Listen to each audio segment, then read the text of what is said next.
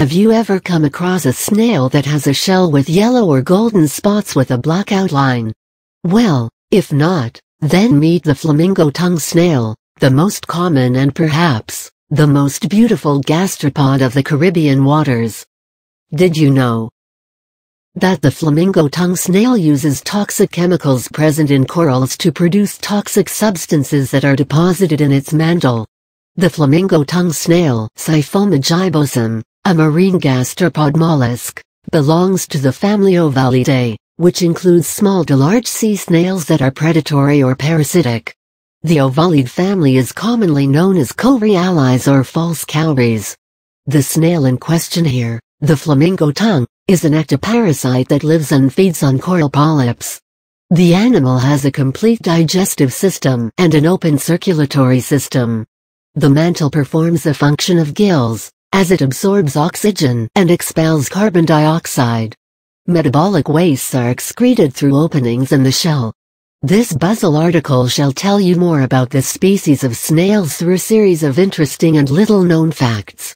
So, here we go. Biological classification: scientific name, Siphoma gibosum. Phylum, Mollusca class, Gastropoda subclass, Prosibranchia order, Neotanioglossa family, Ovalidae. Identification: the shape of the shell is elongated, with a transverse ridge running along the dorsum, which is otherwise smooth. The dorsum may be white or pale orange, while the inner part is white or pink.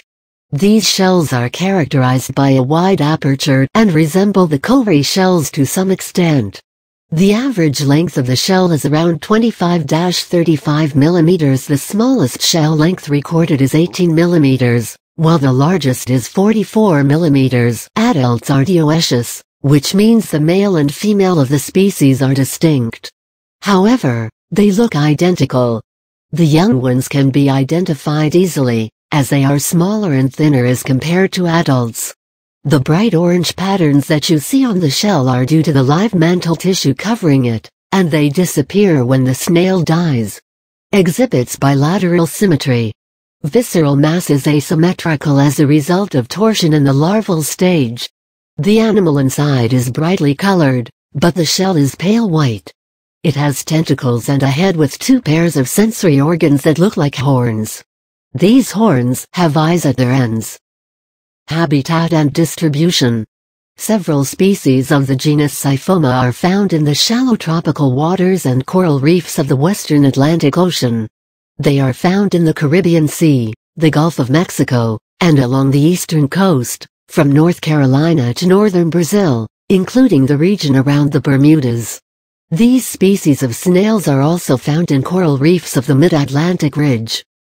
The flamingo tongue snails live in shallow waters, mostly found in coral reefs, attached to Gorgonian corals. These snails have been found to exist at a maximum depth of 29 meters. However, they are more commonly found at depths of around 2 to 14 meters. Feeding habits. The flamingo tongue snail is found in coral reefs and feeds on coral polyps. It is an ectoparasite that attaches itself to certain species of octocorals and gorgonians. However, they never kill their host, as the coral slowly undergoes regeneration to replace the affected areas. Also, the snails change their host periodically. The larvae feed on plankton and attach themselves to the corals. Like all gastropods, flamingo tongue snails use their feet for feeding. They use a sharp tongue called the radula that scrapes away coral tissue and leaves behind the skeleton. When exploring a new host, flamingo tongue snails take a few bites, leaving behind a trail that resembles a dotted line. This is termed as sampling. Reproduction and life cycle. Mating aggregations are brought about by mucus trails that serve as attracting pheromones. The mating process can last up to 4 hours. The female snail lays eggs after a period of 4 days, and this process is known as oviposition. The female lays eggs on the grazed portions of its host coral. The eggs are enclosed in dome-shaped capsules, and each capsule can contain as many as 300 embryos, giving it a speckled appearance. Within 10 to 12 days after an adult female lays eggs, the larvae emerge. The larvae feed on plankton and develop into young snails that are less than 5 millimeters in length. The average lifespan of the flamingo tongue snail is around 2 years. Defense mechanism. The gorgonian corals that these snails feed on contain toxic substances which act as a defense mechanism for these corals against predators. When the snails consume the coral's polyps, the toxic substances get accumulated in the mantle tissue that covers their shell, making the mantle distasteful. Thus, the toxic substances obtained from the prey, the corals, serve to act as a defense mechanism for the predator, the snail. When the snail is attacked, it can draw the colorful mantle tissue back into the shell. The colorful mantle is used as a warning for predators to stay away. This phenomenon is termed as aposematic coloration. Interesting facts: large fish and certain invertebrates feed on these snails, such as hogfish, pufferfish and certain lobsters. However, most fish avoid it because of its distasteful mantle. As we have seen before, these snail species feed on gorgonian octocoral species that grow in the coral reefs of the Caribbean. However, scientists have observed that these snails have reasons to choose a particular species of coral.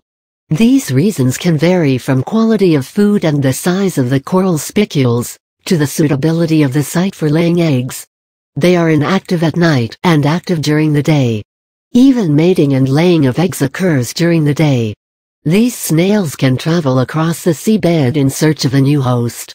Mucus trails are the method of communication used by flamingo tongues. When wandering in search of a host, a flamingo tongue snail can trace and follow the mucus trail of another, in order to reach a host sooner. It is a bit difficult to spot the young ones, as they attach themselves to the underside of corals. The flamingo tongue snail is not a rare species, and is commonly found in the regions mentioned above. However, a major threat to the species is the overcollection by scuba divers and snorkelers, who consider the species a prize catch because of the beautiful patterns on the shell.